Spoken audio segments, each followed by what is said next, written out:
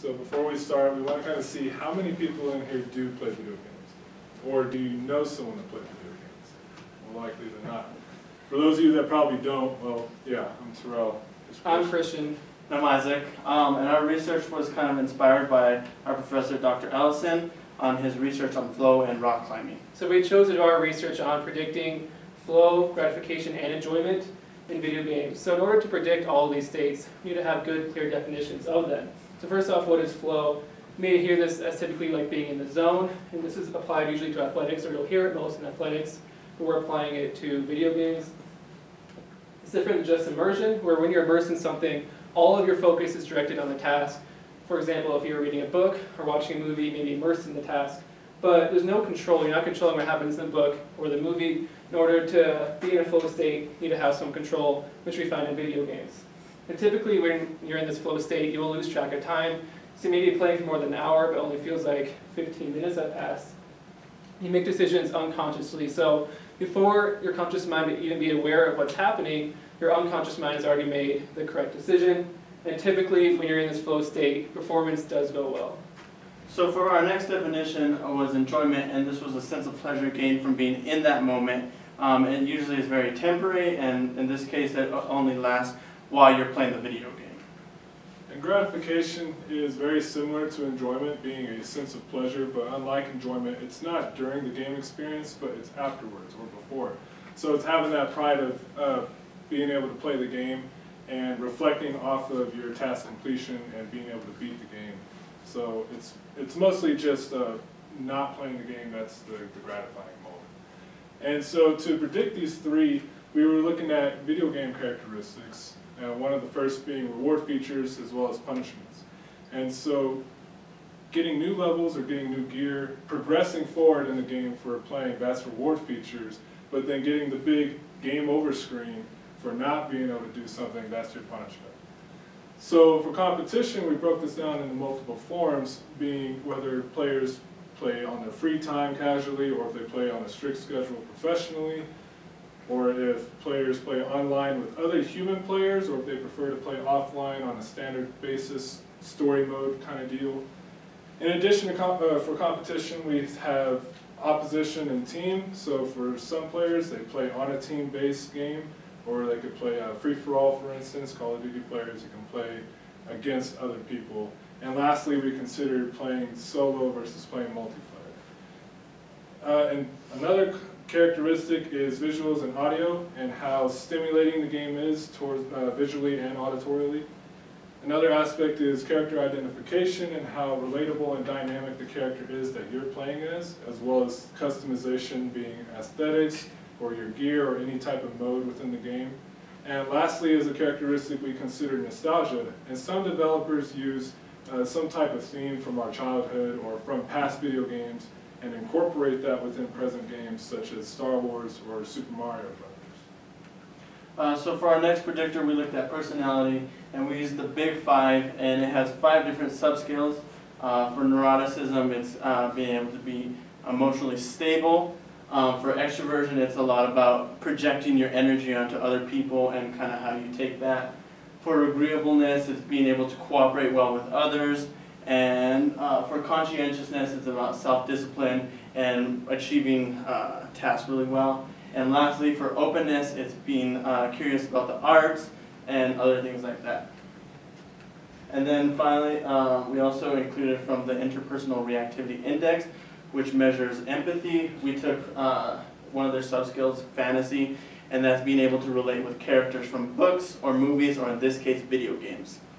So we want to go over some of our hypotheses that we had coming into this research. We didn't have anything too specific regarding our video game characteristics, but we did expect them all to be positively correlated with flow, gratification, and enjoyment.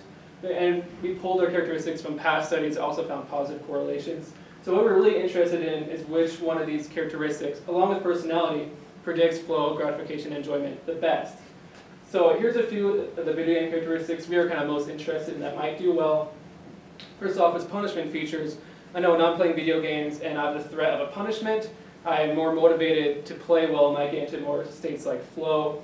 And also when it comes to the Zeigarnik effect, which is when you're more focused on like tasks that haven't been completed and you kind of dwell on them, you might have higher gratification when you do eventually overcome that task. So if I'm trying to beat a level in a game and it's taking me a long time, I'm dwelling on that uncompleted task, and once I do complete it, I may be more gratified, and because of the punishment features. And then for nostalgia, I thought this could also be a powerful predictor.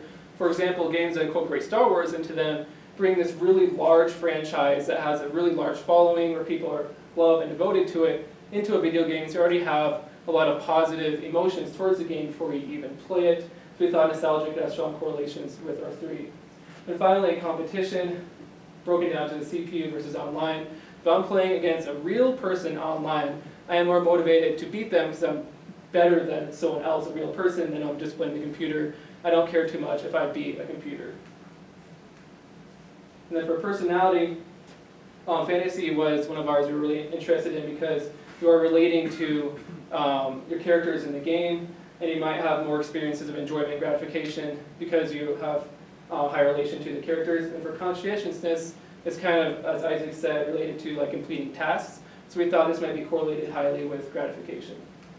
So how do we measure all of these? So for personality, we pulled from the Big 5 inventory, and we used this version of the Big 5 inventory, which was shortened. We used a shortened version of the Big 5 so that our survey wasn't too long, it wasn't overwhelmingly having like personality items in it. And we used the entirety of this version of the Big 5.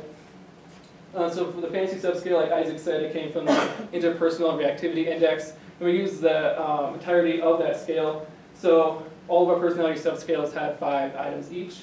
And then for gratification and enjoyment, these items came from the game user experience satisfaction scale. And we used those items in their entirety from that scale. So we had 5 items for each of those. And for flow, we had a bit of a more emphasis on flow. So we pulled from multiple different scales and had more items for this scale. So 3 came from that same game user experience satisfaction scale, but they came from the Grossman subscale. Then 11 items came from the more traditional flow state scale, but we had to modify some of those items to fit video gaming a little bit better. Then we had 1 item from the game experience questionnaire, so we had a total of 15 items for a modified flow state scale for video games. And so here are some various items that we used for our personality scale, and we rated each one on a 1 to 5 Likert scale between whether or not a player strongly agrees or strongly disagrees with each item. So for instance, we have the fantasy item that says, I daydream and fantasize with some regularity about things that might happen to me. And we're kind of rating one's curiosity and sense of wonder. Another item was for extroversion, which was pulled from the Big 5.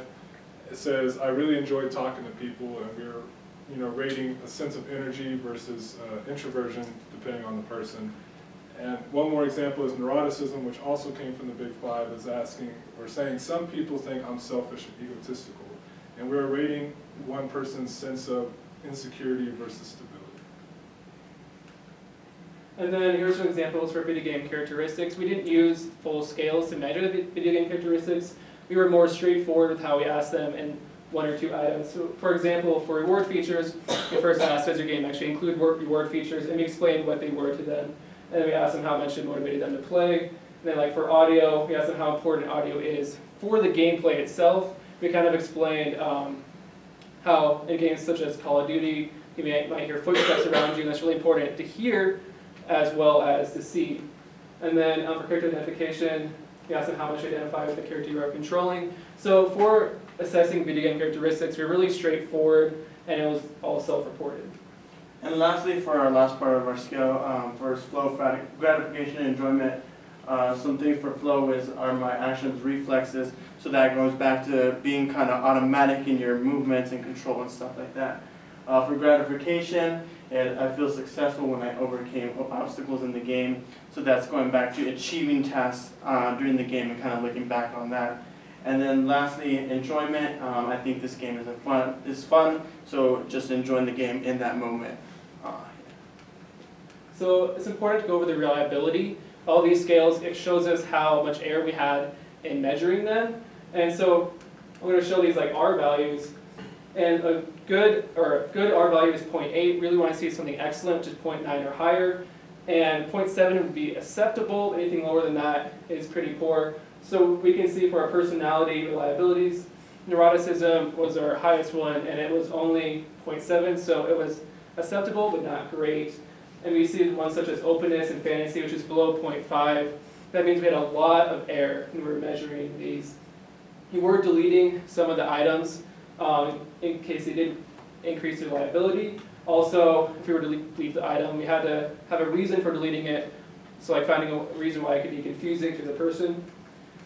Thankfully though, for flow, gratification, and enjoyment, we had higher liabilities, all kind of right around 0.8, which is in that good range. And we did delete one item from each of those scales. So I want to go over an example of some of the bad items we deleted so you know kind of our process for deleting them. So for the extroversion scale, we deleted this item that said I don't consider myself especially lighthearted, and there was some confusion on the definition of lighthearted that kind of varied from person to person, put a lot more air into it, so deleting this item increased the liability of the extroversion scale. And for enjoyment, this item, I feel bored while playing the game. We deleted that because we're asking for these questions based on their favorite games. We didn't see much variability in it because it doesn't really make sense to feel bored while you're playing your favorite game. So our participants consisted of 115 college students that we sampled here using an online survey that we put out through social media. Of the majority of was women, and that was 52%.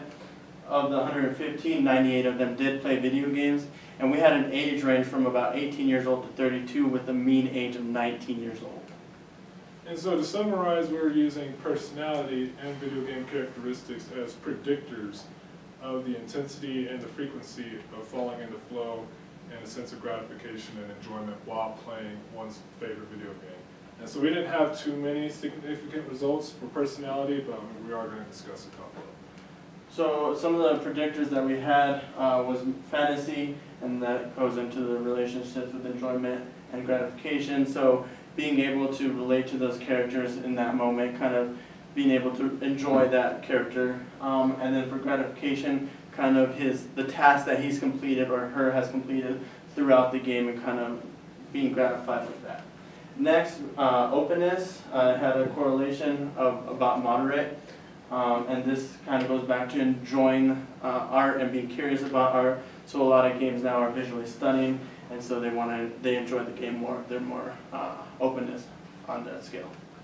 Now, in contrast to personality, we did find a wide variety of significant correlations between the characteristics of one's favorite video game and these three states.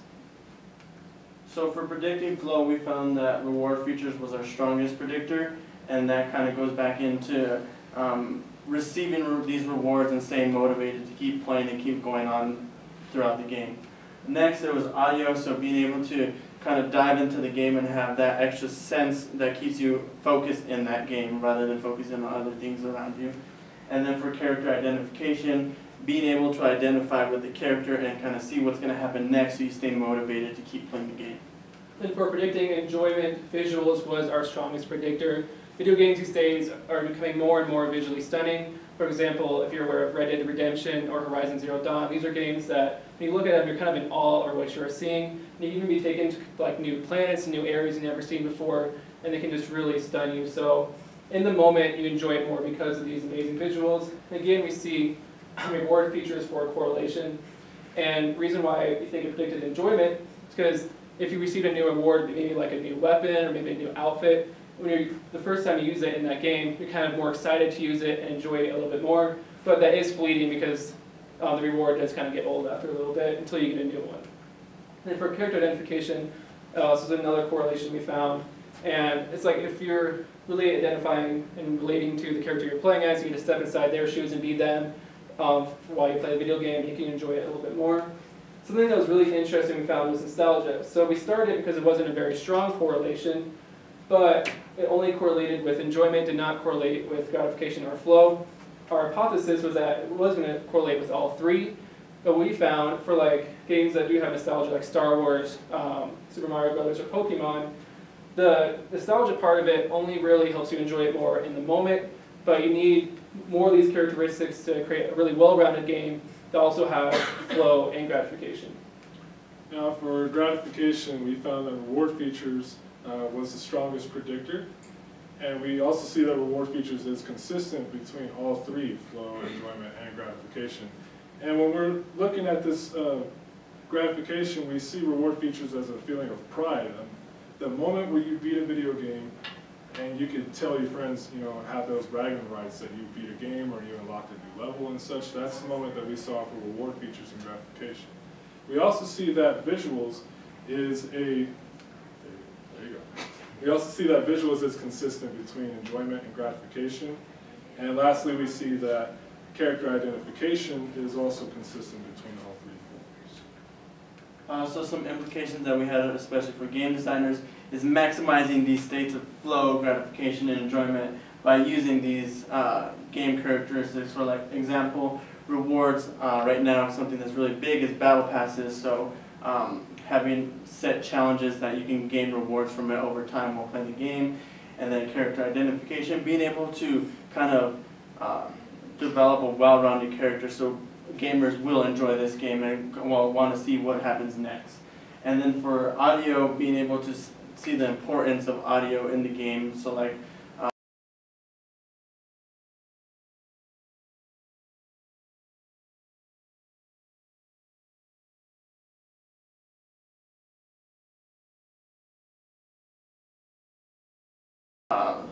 we exampled before is the footsteps in video games to know where other people are located, and then for visuals, kind of making the game visually stunning and stimulative, so that way gamers can enjoy it more.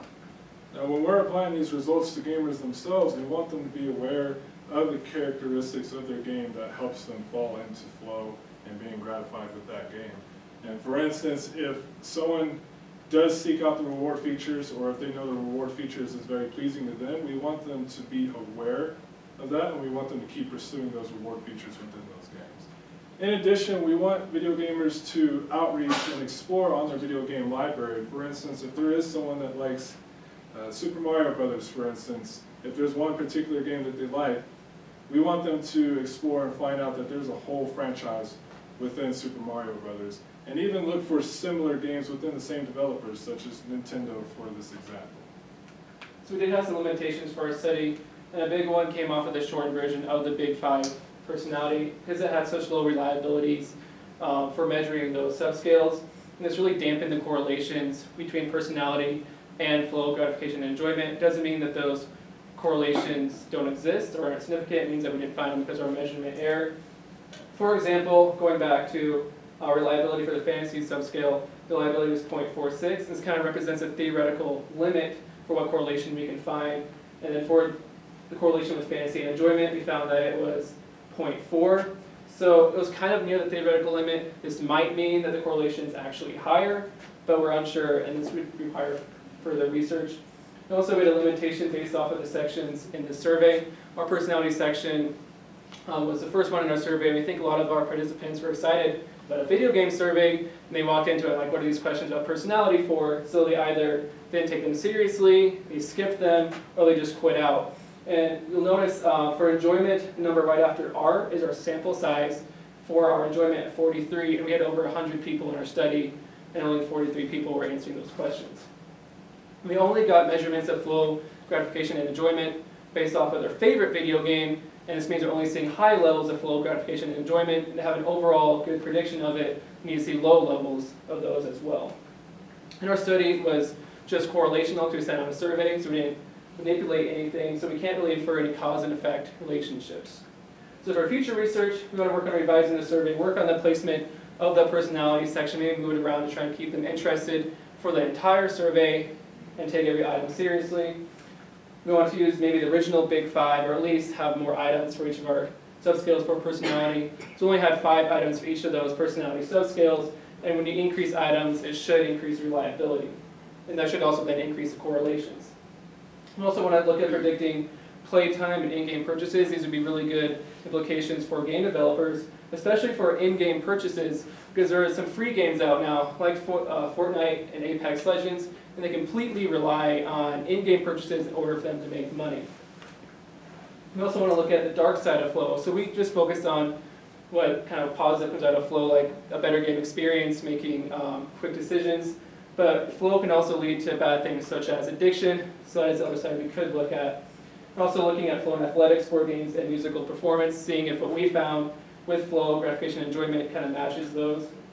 And finally, do an experimental study so we can start to infer cause and reflect relationships. And also, if we choose the game that they're playing, we might also see lower levels of flow, gratification, and enjoyment to have overall more variance there to have a better prediction.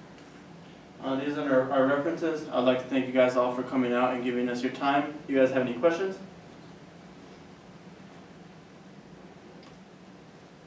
Question there?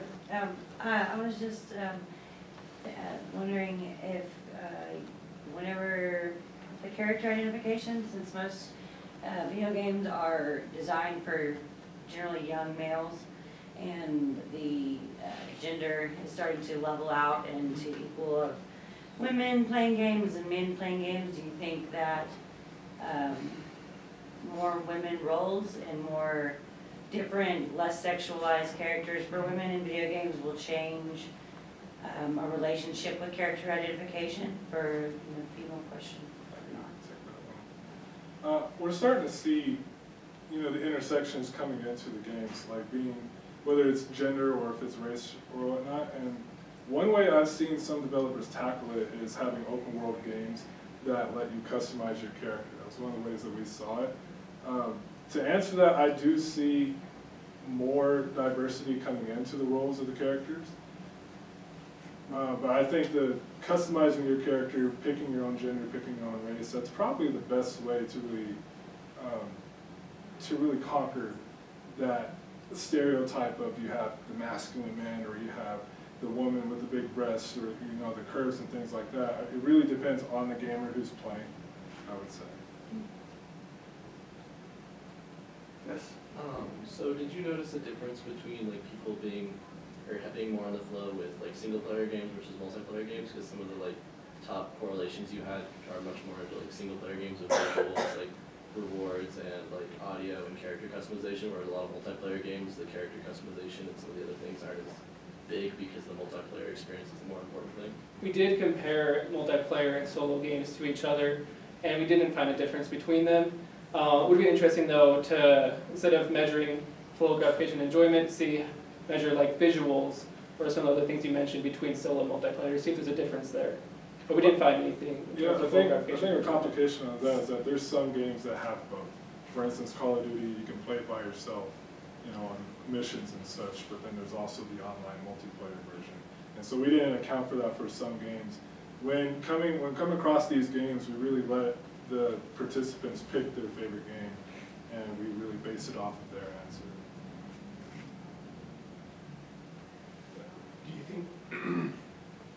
Do you think with virtual reality and stuff and games coming out like that, it's going to introduce a higher flow into the gaming industry? I definitely feel like virtual reality will, with higher levels of flow, because you kind of come out of flow if you're distracted by something else. It's we had audio related to flow, because it kind of helps you get in the zone by getting the other sense involved. Virtual reality, you kind of can't escape the reality of the game. It's a lot harder to, so I would expect higher levels of flow. I think we see that character identification is one of the bigger predictors of flow. And I mean, who more can you identify with than yourself? So then if you're playing that virtual reality in first person, that might increase the chances of flow. So is there less flow if people are playing a smaller device than? So we did look at different platforms. So we did look at mobile games and different consoles as well as PC. And we didn't find any statistically significant relationships on that. So, yeah. It's probably because we had a really low sample size of those who actually had their favorite game be on the phone. If we had a larger sample size, I'd expect to see maybe some differences, but we don't know. Any more questions? Cool. Thank you.